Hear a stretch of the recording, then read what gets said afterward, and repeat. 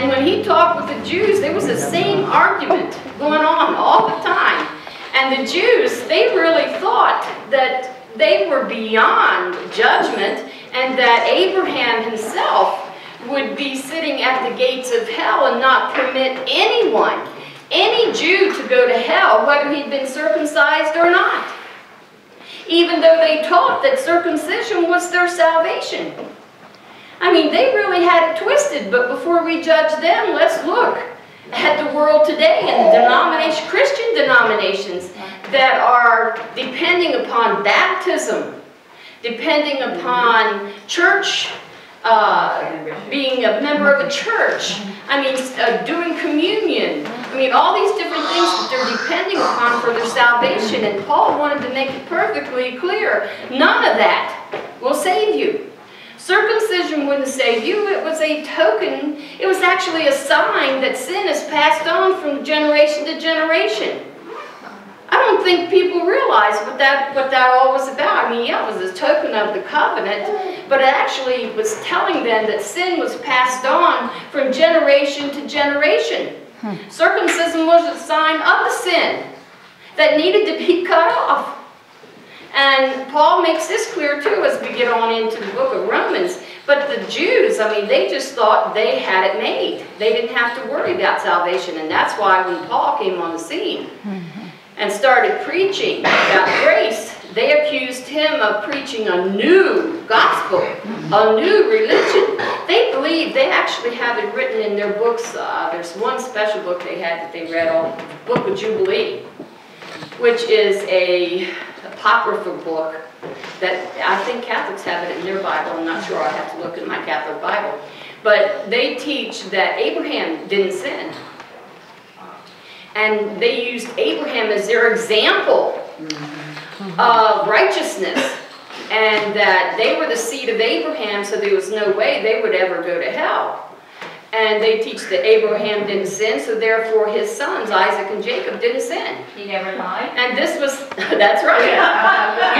Okay, don't argue with me. This is what the Jews were saying. And see, this was the argument that Paul was facing all the time. And he spent chapter 1 and chapter 2 and most of chapter 3 trying to explain to them, look, the whole world is guilty. There's no one who's righteous. No, not one. For all of sin comes short of the glory of God. And the Jews were sitting there, yeah, that doesn't mean us, that's just the Gentiles. And he was trying, we're of the seed of Abraham. You remember that, don't you? You know, he eventually tells them, look, I'm of the seed of Abraham. But Abraham was saved. The only way that a man can be saved back then and now is by faith. Faith. He believed God. He didn't believe in God. He believed God. And there's a difference between believing in God. I mean, the Muslims believe in God. The Hindus believe in God. You know, they believe in God. Abraham believed God. It was his faith that saved him. It was the grace of God through his faith. And this was the message that Paul was trying to explain to the Jews, and the Jews just kept, no, wait a minute, Abraham is our father, we're the seed of Abraham, so therefore we're saved, we don't have to worry about going to hell. And so he wrote, even the book of Hebrews was written to the Hebrews to show them that the sacrifices did not save them. 5 sacrifices a day did not save them. The Day of Atonement did not save them. Their garments did not save them. Their feast days did not save them. He was trying to make it clear to them, none of these religious rituals, none of these things can save you. It's by grace that you're saved, through faith, believing God. That's how they got saved. Now think about it. They believed the law would save them. They really believed keeping the law. Right. Even though they could not keep the law, they believed keeping the law could save them. But they used Abraham, now get this, they used Abraham as their example, and Abraham was 430 years before the law. And so Paul points out, well, wait a minute. Abraham wasn't under the law. You know, that was 430 years later that the law came, and yet you're using Abraham. So he really had a battle with the Jews, back and forth and back and forth. And even to this day, they believe, the ones who are spiritual, I won't say Christian, I'll say the ones who are spiritual still believe in trying to keep the law and believing that because they are Jewish, they will go to heaven. They are the covenant people. How sad that is, how blinded they are. But then we come here to the United States and other places of the world, and we see how they are putting their faith in so many strange things, and none of them is going to save them. None of them. So if you look in Romans chapter 3, let me get over here to Romans chapter 3, and we'll see after chapter 1, I mean, the Jews said, you've attacked everybody, but now you've attacked us. And because you have attacked us, you have actually attacked God himself. And he spends chapter 1 and chapter 2 explaining to them about their sin being against God, and that God is no respecter of persons. But they would argue back and forth with him. If you look in verse 9 of chapter 3, we have the final verdict. He says, what then? After all these arguments with these Jews, because remember, the first church was Jewish. Almost all Jewish. Okay? He said, what then? Are we better than they? No, in no wise, for we have before proved both Jews and Gentiles that they are all under sin. And the Jews said, not us. We have 5 daily sacrifices. We have the Day of Atonement. You know, we let that goat go. We killed that sheep.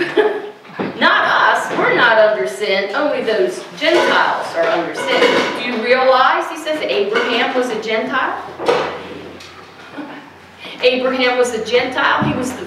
He became a Jew when God said, you're a Jew. Right. In fact, he said, you're a Hebrew. You're a Hebrew. Okay? Judaism was the true faith. But here's where the Jews messed up, is they were putting their faith in their religion. They were putting their faith in their temple.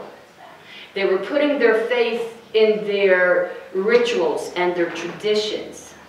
And you can see how easy it was for Paul to turn that around and look at the Gentiles and the church and how they're doing exactly the same thing.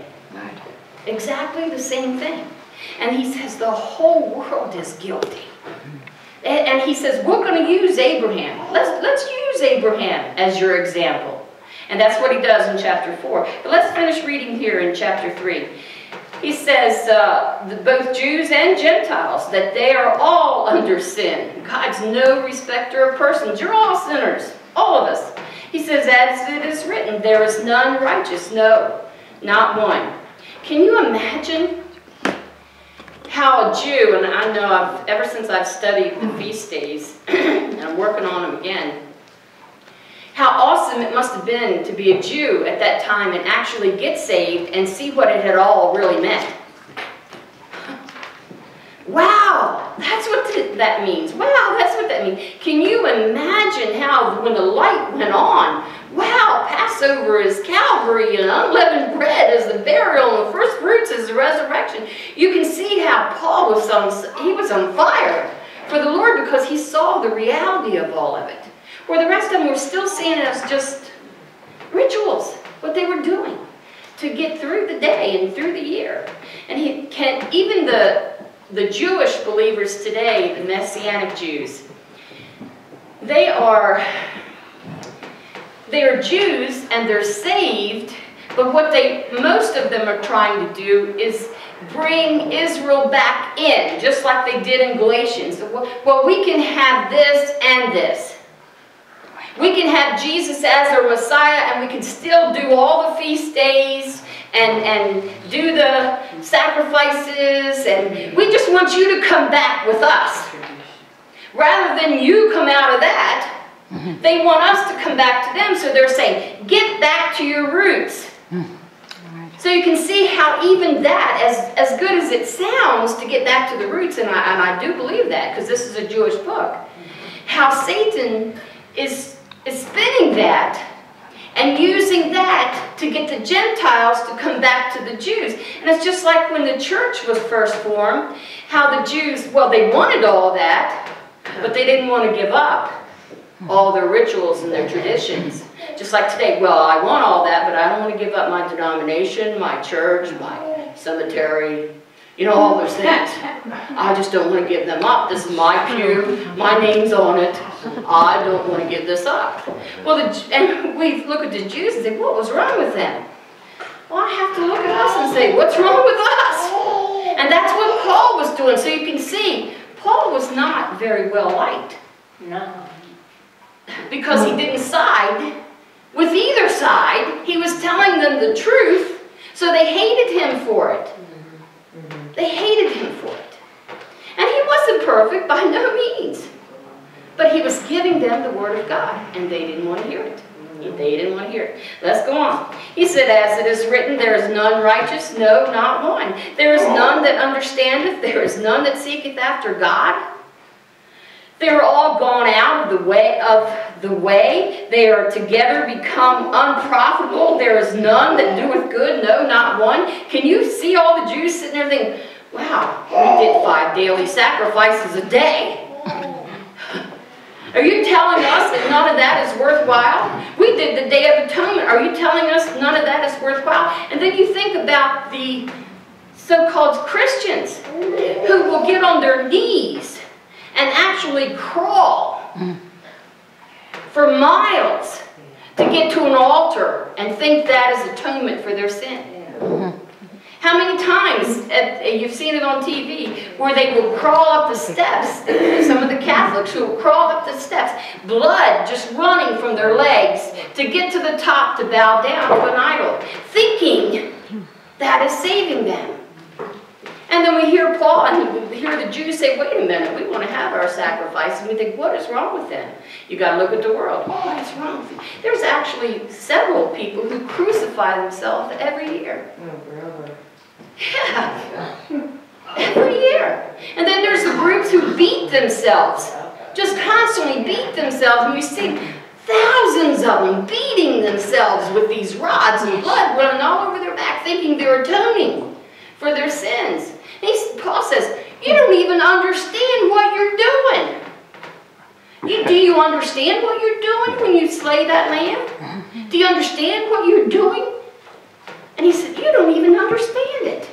But yet you're just doing it. So what does that mean? Absolutely nothing. Nothing. It's just like baptism. Baptism will not save you. It won't. But how many millions of people believe that baptism has saved them? How many? Millions. Literally millions of people. There is none that understandeth, he said. No, not one. Their throat is an open sepulchre. With their tongues they have used deceit. The poison of the asp is under their lips. He's talking about the religious ones who are teaching these untruths. You can see he wasn't too gentle. Okay? Whose mouth is full of cursing and bitterness. Their feet are swift to shed blood. Destruction and misery are in their ways. The way of peace have they not known. There is no fear of God before their eyes. I mean, can you hear the anger? Why? Because he knew, here they are, religious, very spiritual, trying to keep the law, but yet going to split hell wide open. He said, now we know that what things soever the law saith, it saith to them that are under the law. That every mouth may be stopped and all the world may be guilty before God. See, they believe, wow, remember when they were given the law? And what did they say? You just tell us what to do and we'll do it. You know? What were they saying? We don't need you. Just give us your list of to-dos and to-don'ts and we'll do all the ones that you want us to do. It was a works salvation. And that's what we see today. And many of the denominations that teach a works salvation also teach that you can lose it if you don't work hard enough. You can lose that salvation. So he says, there's no peace in what you're saying. Where's the peace of God? Where's the peace with God? If you have worked for it, that's your wage. That's a wage. You've earned the wage, but not eternal life. Because works will not save you, circumcision will not save you, sacrifices will not save you, baptism will not save you. He's saying none of these things will save you. But they say, how about Abraham? He said, well, what about Abraham? And then he spends a little time talking to him about Abraham and a little time talking to him about David. Because they like to point back. Look at Abraham. Look at David. They like to look back. What are they looking to? Man. Now keep in mind, he's talking to the church in Rome here. The Jews who actually want to keep their old religion, but yet they also believe in Jesus Christ, but they haven't put their full faith in him, and that's what it takes. Our faith in him. Plus nothing else. I thought a lot about John Wayne. I know that sounds silly, but how he spent his whole life as a Protestant, and then as he was dying, he had him call in a Catholic priest because he wanted to have all his bases covered. So was he saved? No. I don't believe he was. Why? Because he didn't put his complete faith that in what Jesus Christ has done. He had to add something else to it. And if you add something else to it, guess what? You haven't put your complete faith in him, and that's what it takes. I mean, look at Abraham. What a man of faith. I mean, God called him his friend. It's the only one in the Bible where you find that God says, Abraham, my friend. He's my friend. He didn't live under the law. There was no law for 430 years. You know how he was saved? Chapter 4 tells us, through grace. Because why? He believed. Faith. Faith. He was saved by grace through his faith in the Lord. He believed. And how do we know he believed? Huh. Well, he was called out of his home. He was a Gentile. His family worshipped idols. They worshipped the sun god. In fact, that's why he took his father to Haran. I mean, God called him to a land that he didn't even know where he was going, but he took a detour and took his father to Haran, where his father could worship the sun god in Haran. He was a Gentile, but he was willing to lay down his life. He was willing to kill his son. By his faith, he believed God. And it didn't happen overnight. In fact, all the promises that was given to Abraham, he never saw. Now think of that. When you hear someone say, well, I tried God for a couple of years, it didn't work. Well, I know what he said, but it didn't come to pass. Or then you have the people today who are saying, hey, he's not coming. I've heard that over and over and over again. It's not going to happen. Everybody keeps saying that. But what does the Bible say? They're ignorant. Willfully ignorant. Willfully ignorant. Abraham was a great man of faith, as we'll see. So he's going to use Abraham to use as their example. They brought him up, and he said, okay, I'll use him. He said, I want you to know the whole world is guilty. Every single one of us. Therefore, by the deeds of the law, there shall no flesh be justified in his sight. For by the law is the knowledge of sin. They thought they could keep the law and be saved. And they couldn't keep the law. Why do you think God gave them 613 laws? To get it across to them. I mean, you read some of the Old Testament, you think, well, that's kind of dumb. I mean, you can't pick up 10 sticks. You can't take more than 20 steps. You know? I mean, you look at it and you think, wow, that's really dumb. God wanted them to see. And what did he tell them? If you break one, you're guilty of all of them. Boy, where's the peace of God in that? He said, there's no peace. You people don't even know peace. I'm pretending like I have him sitting here in front of me. You have no peace. You don't know what peace is. And you can just see these rabbis and these these Pharisees, and Paul says, hey, I'm a Pharisee of the Pharisee. You talk about the law, I know the law inside out. You know, so they couldn't look at him and say, well, what do you know? He knew more than they could possibly know. He could speak more languages than they could possibly speak. This is what God called him. From idolatry, God called him from legalism. God called him from all of that. Knocked him down, so to speak, and even blinded him so he could see. Can you imagine? He blinded him so he could see. So Paul is telling him that by the law came the knowledge of sin. Do you understand that he gave all these laws to help you see that you can't keep them, that you're not perfect, that you are guilty? If you break one, you broke them all? This is why, not just 10 commandments, then he gave you over 600 more laws just to show you this, that you are a sinner. And I always go back to Isaiah chapter 5 when he says, what else could I do? Did you ever think about that? Where God says, what more can I do? The feast days were to show you the Lord. The holy days was to show you the Lord. The sacrifices were to show you the Lord. It was all to show you the Lord. The tabernacle was the Lord. But you didn't see it. He says, you don't understand. None of that is going to save you. They were getting more and more angry at him. He said the law was given to you to help you understand. This is why they didn't go to heaven when they died. Abraham did not go to heaven when he died. Okay? Adam did not go to heaven when he died. David did not go to heaven when he died. Although they were saved by faith in believing God, they were saved. It was the grace of God. We see Noah found grace in the eyes of the Lord. Why? Because he believed. But see, we have this easy believism today. Oh yeah, I believe in God. Oh yeah, I believe in Jesus.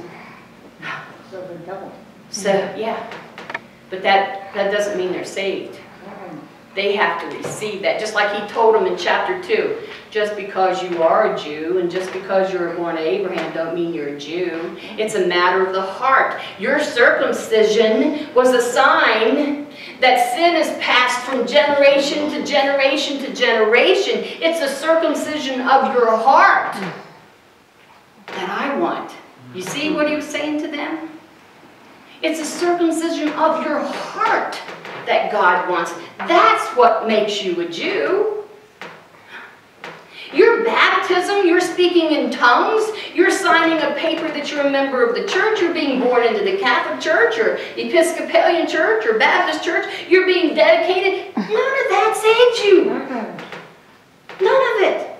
And here's Paul's telling them, listen, Abraham was saved because he believed God. And by the grace of God, God saved him.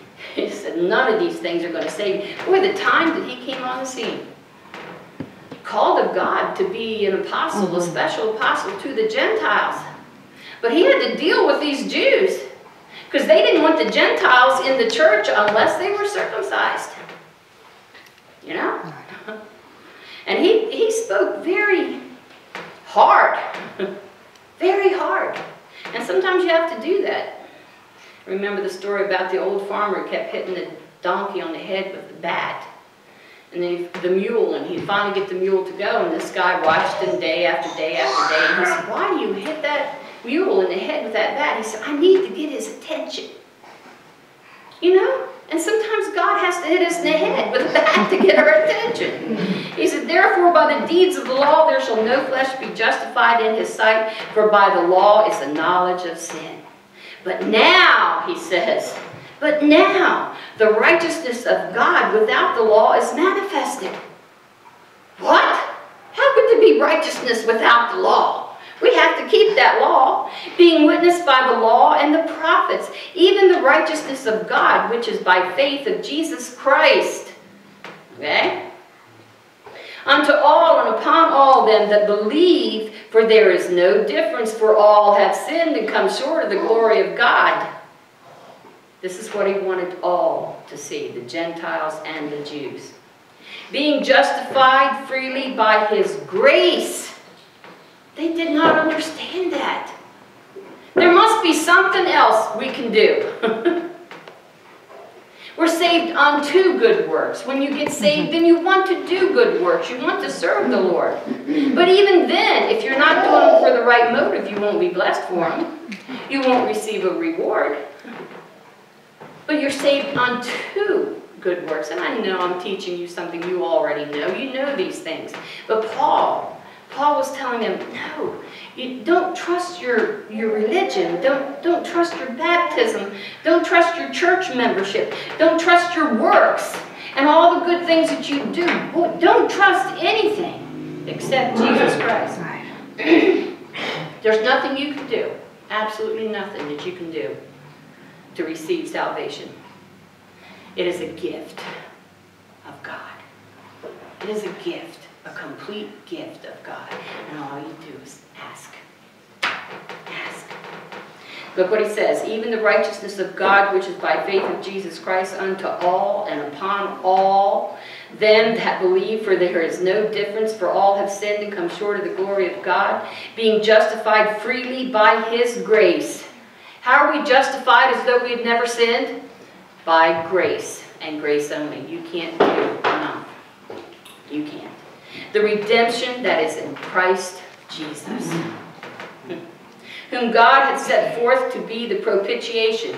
Now he gets into that. What is the propitiation? Because see, anybody would say, who's a Christian, would say, Jesus Christ died for me.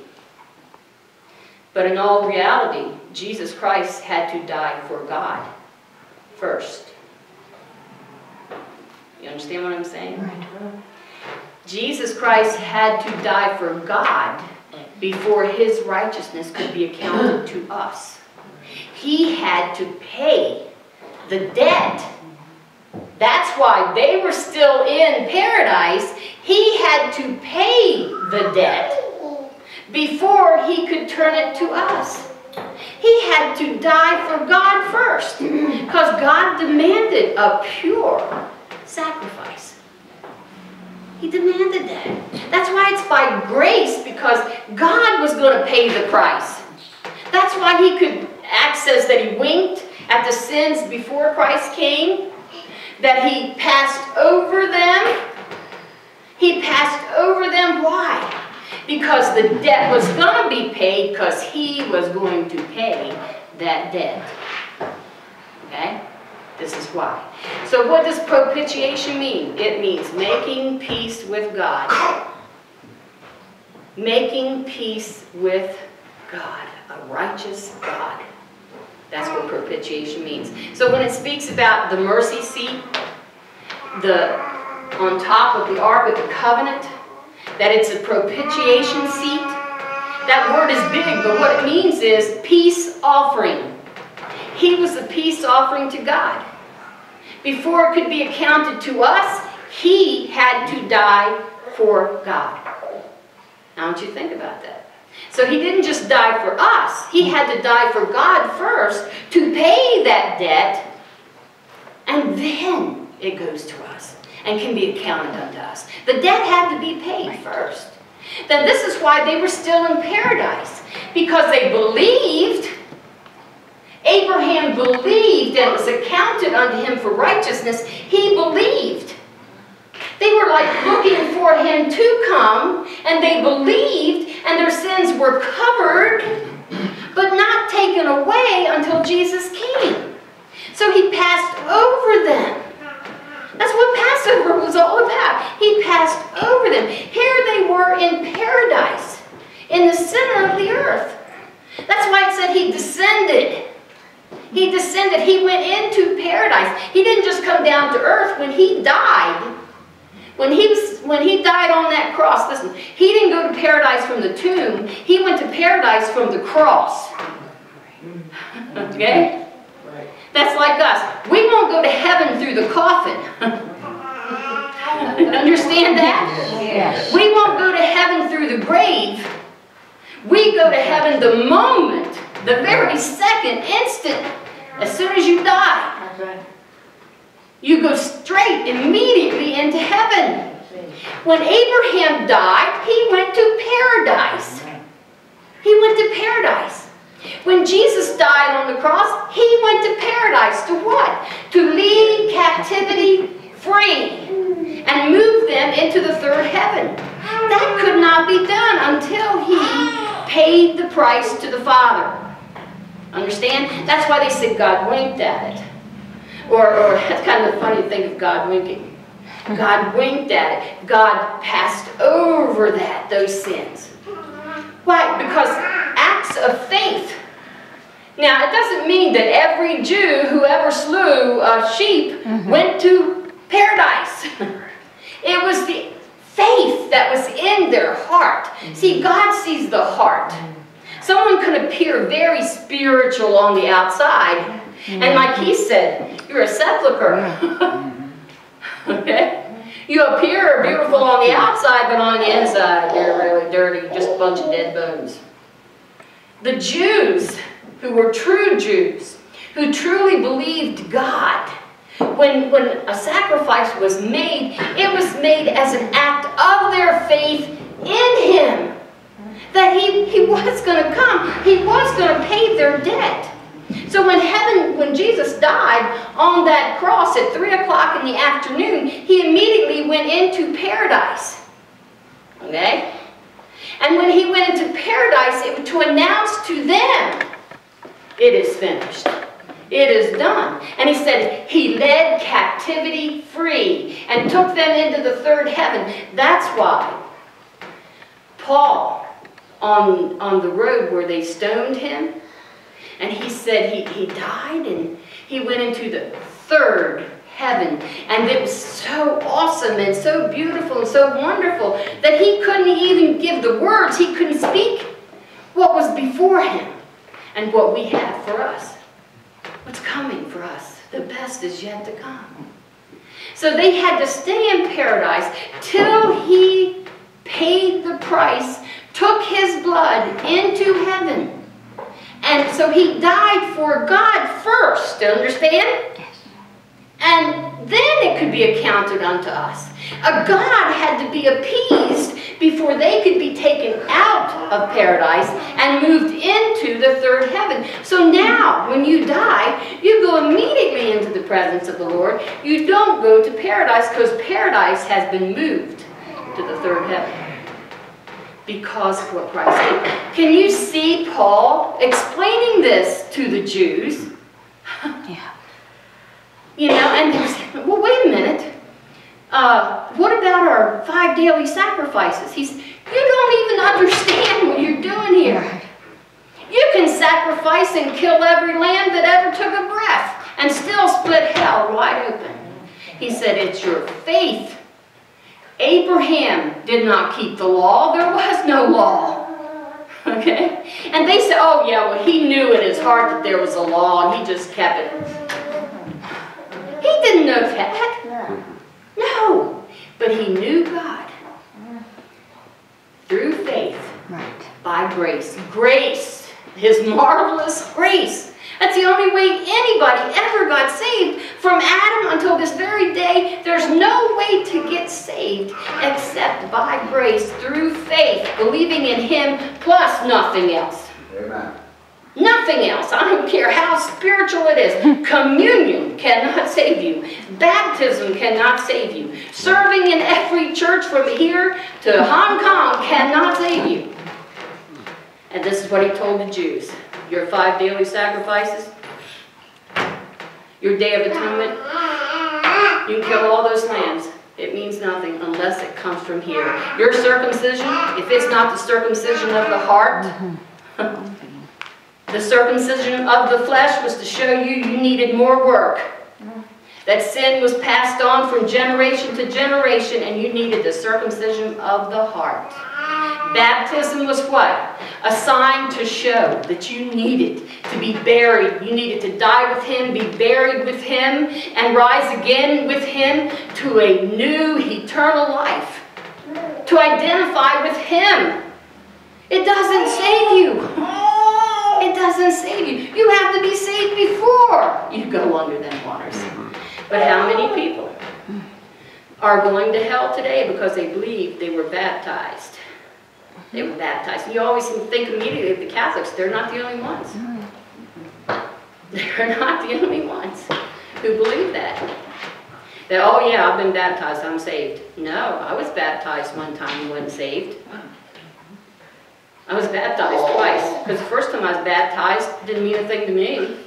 Well, actually it did. I was making Mom happy. I mean, I'm just being honest with you. The whole family was being baptized. I wanted to make Mom happy. And my little brother, he got baptized too. It meant nothing to him. Nothing. We were just making Mom happy. We were. But then when I got saved, then I wanted to be identified with him. I wanted to obey his word. I wanted to be baptized. I wanted to show as an outward show of an inward work that really took place. And yeah, I had to get up before the whole church and tell them I had been playing church. And that I was not saved. And then I got to tell them how I really got saved. You know? Because we need to understand, it's here. Not here. And not in what we do. It's here. And this is what Paul was telling them. You're justified by grace. It's a declaration from God Almighty. Okay, look what he says. But now the righteousness of God without the law is manifested, being witnessed by the law and the prophets, even the righteousness of God, which is by faith of Jesus Christ unto all and upon all. Notice he keeps saying all. Them that believe, for there is no difference, for all have sinned and come short of the glory of God, being justified freely by his grace through the redemption that is in Christ Jesus. And that's why I say a lot of these Jewish, Messianic Jews, they call themselves, a lot of them, and they have some great teaching, some of them. But you have to be very careful, because when they're saying you want to get back to your Jewish roots, some of them are saying we need to return to keeping those feast days. We need to return to keeping those laws. And that's exactly what these Jews were saying in the first century of the church. Well, yeah, we take Christ, but we want this too. It can be only Christ alone, plus nothing else. Not 7 sacraments. Not this and this and this and this. Christ alone and nothing else. This was his message. And that all the world was guilty, and there was only one way, whom God had set forth to be the propitiation, the peace offering between man and God. It's like, and I've seen that picture many times, with the hand stretched out to man and the hand stretched out to God. He is our propitiation. He is not only the sacrifice, he is the one who makes the sacrifice. He is the propitiation, the sacrifice offering. I mean, he's all in all. He's the high priest, he's the ark, he's the lamb, he's it all. They didn't need anything else, and we don't need anything else but Christ and Christ alone, whom God has set forth to be the propitiation through faith in his blood, to declare his righteousness for the remission of sins that are past, through the forbearance of God. I mean, these Jews are saying, wait a minute. He says, to declare, I say at this time, his righteousness, that he might be just and the justifier of him which believeth in Jesus. They said, but what about keeping the law? What about the sacrifices? What about the circumcision? What about the covenants? What about all this? And what does he say? Where is the boasting? Because it's not of works. It's none of those works. It's by grace and grace alone. He is just and the justifier of all men. The unrighteous. The unrighteousness. Oh, wait a minute. They've got to be. He said, well, where is the boasting then? It is excluded. It's taken away. There's no boasting. You can't walk around and say, look at me. I'm wearing this thing in the middle of my head and it has God's word on it. You come to my house and you're going to find God's word on the door. I mean, look at me. Look at my costume. Look what I'm wearing. Look what I've done today. Look what I did last week. Where's the boasting? It is excluded by what? Law of works, nay, but by the law of faith. So you can see how the Jews, after sacrificing for all those years, nearly 2,000 years, and they're looking at him now and saying, you're preaching a different gospel. You're preaching a different, they accused him of preaching against God, of attacking the temple, of attacking the Jews and the law. And these were the believers. Okay? Think about this. And he said, therefore we conclude that a man is justified by faith without the deeds of the law. That just kind of rubbed him the wrong way. Is he the God of the Jews only? Well, no. I mean, he's asking them the questions. Is God only the God of the Jews? Here's all my little Jews. He said, is he not also the God of the Gentiles? Yea, of the Gentiles also, seeing it is one God? Well, yeah. Yes. Yeah. Which shall justify the circumcision by faith and the uncircumcision through faith? Oh, well. I mean, they had many meetings to fight over this circumcision thing, you know? And, you know, in fact, in one of the meetings, he said, why don't you just all become eunuchs? I mean, he really pushed the point. He wanted to get the point across. He said, seeing it is one God which shall justify the circumcision by faith. If it wasn't done by faith, it meant nothing. Now let's think about that. How old were they when they were circumcised? 8 days old. How much faith is involved there? You know, that's like baptizing a baby. Yeah. What does that baby believe? He said, do we then make void the law through faith? God forbid, yea, we establish the law. He said, we're actually honoring the law because it's the law that has taught us we need to be saved. We are honoring the law because the law that tells us that we are sinners and that we need that grace. We need to believe God. And then he goes on in chapter 4 to use Abraham. That's where we're going to start next week. Because they put all their faith in Abraham, their faith in obeying the law that Abraham knew nothing about. Right. They were kind of worshiping Abraham. Do you remember the story about the serpent, the brazen serpent that was raised? You know that they eventually ended up worshiping that serpent? They actually put it up in Jerusalem to worship it. This is why he said, you don't even understand. You're not understanding this. And so Romans explains what salvation really is and what comes along with the salvation, the justification, the sanctification, the glorification, all of it, the propitiation. But he died for God first. Then it could be passed on to man. That's what he wanted to get across to them.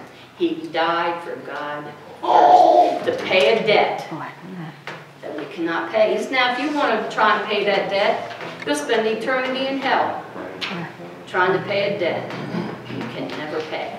You can never pay. So that's why I think how exciting it must be for a Jew who finally does get saved and then looks back on all those things and saw, wow, what more could God have done? He gave us the tabernacle, which speaks of Jesus. He gave us the feast days, which gave us the whole dress rehearsals for everything that was going to happen. I mean, what more could he do? We had a visible appearance of him all the way 40 years through the desert. We had a visible presence of him when he would enter the tabernacle. And they could say, what more? Isaiah said, what more could he have done? You know, I have to look at our country. What more could God have done for us than what he has done? And yet, we're turning down, in our places of higher education, we're turning down speakers because of their stand on biblical standards. We're chasing them out not allowing them to speak, and calling in Snooki and calling in Jane Fonda, who actually should have been tried and shot. Yeah. Right. Yep. I said, well, forgive her, yeah, forgive her, and then shoot her. But she should have been tried and shot because she committed that crime. Yep. Okay?